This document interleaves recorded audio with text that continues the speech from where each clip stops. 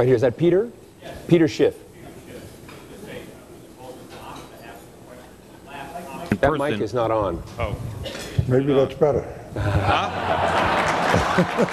I don't know. I don't know how to... I'm going to get Peter. But anyway, I said Peter last it's an honor to ask a question to the last competent person to chair the Federal Reserve. But here's my question, and it's a very simple one. You mentioned in your speech that you thought one of the biggest problems we have as a nation, and I agree with you, is that we borrow too much and we spend too much.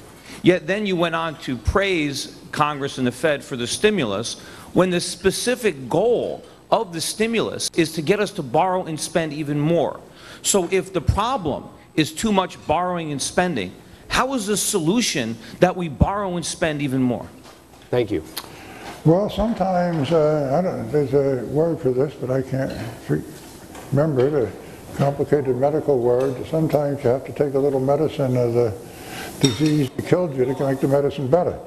And in a sense, it's kind of a buying of time. The problem's worse. If we go deeper into debt... Peter, I appreciate it, but I need to let him answer the question, and I appreciate you ask it, but we've got to continue to move. We hope it doesn't make it worse. Could make it worse, prolong too long, but time being, you needed some Band-Aid for the economy, and I think a reasonable judgment was it would be worse without it, and even harder to recover from. Well, let me push a little bit on this issue, not necessarily on the debt. Another analogy is used, you know, if you're skidding, you turn into the skid and then you turn away. I mean, that's one of the analogies people often use. But after the 97-98 East Asian economic crisis, I remember Larry Summers at the time, who was then Deputy Secretary, essentially worried that global growth would plummet, that you'd have a global depression, and so the deal was the U.S. economy had to keep chugging away and keep the rest of the world moving. And thus, the era of very low interest rates was not to keep America going, but to keep the rest of the world moving. And then the question is, when you create that climate, which Alan Greenspan and others were part of, have you created a new set of vested interests that are very hard to turn out of that skid?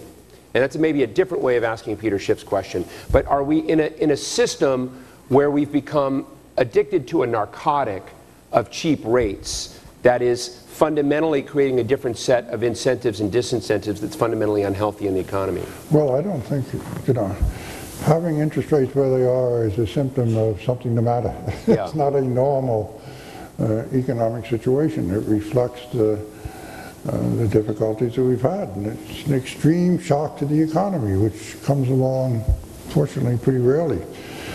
But we've had it. Now, let me go back to the Asian crisis. Now, I was not in office. All I'm doing is observing these things, although in fact I was a little bit involved in some of the Asian countries at the time who were trying to adjust. But I'll give you a reading which Larry would probably disagree with. But we've been through the Mexican crisis. We put a lot of money into Mexico to kind of ride out that crisis. That was the Exchange Stabilization Fund. Yeah, right. I mean, in amounts that I used to run the Exchange Stabilization Fund. I never thought it had that kind of money, but somehow they developed it out of thin air. And in a sense, it was successful. Mexico had a good recovery, but there's a lot of political criticism of the amount of money involved, and why do we have to get so deeply involved? And a little while later, the Asian crisis comes along. And as I observed it, the first reaction of the United States government was to stay away. And they said, look, this is an Asian problem. We don't want to get involved in every crisis, every place in the world, so Thailand's a small country, and that's all right, and we don't need to jump in. Then it got to Indonesia. Indonesia's a much bigger country. IMF got involved, but not as actively as it might have. Didn't like the Japanese getting involved because that's our business to get involved. And then it got pretty bad in Indonesia. Then it went to Korea. Now we got a bigger country.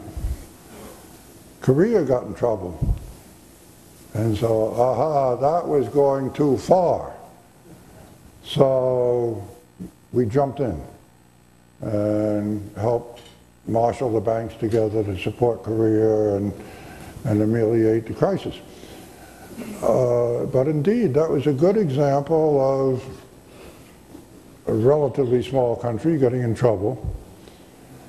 But that country getting in trouble very sharp fluctuation in this exchange rate, its neighbors got in trouble.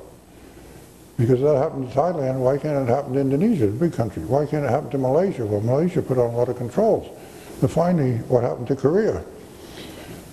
At the end of the day, it was felt necessary, quite correctly, to say the United States better become more active in this deal and move to stabilize the situation. Now you can say, oh, well, so what? So suppose Korea at worst went into default, so what? Well, if Korea went into default, you know what other countries would have. These judgments are not easy, but I don't question at all what, if I question anything about what happened then, maybe they should have gone in earlier.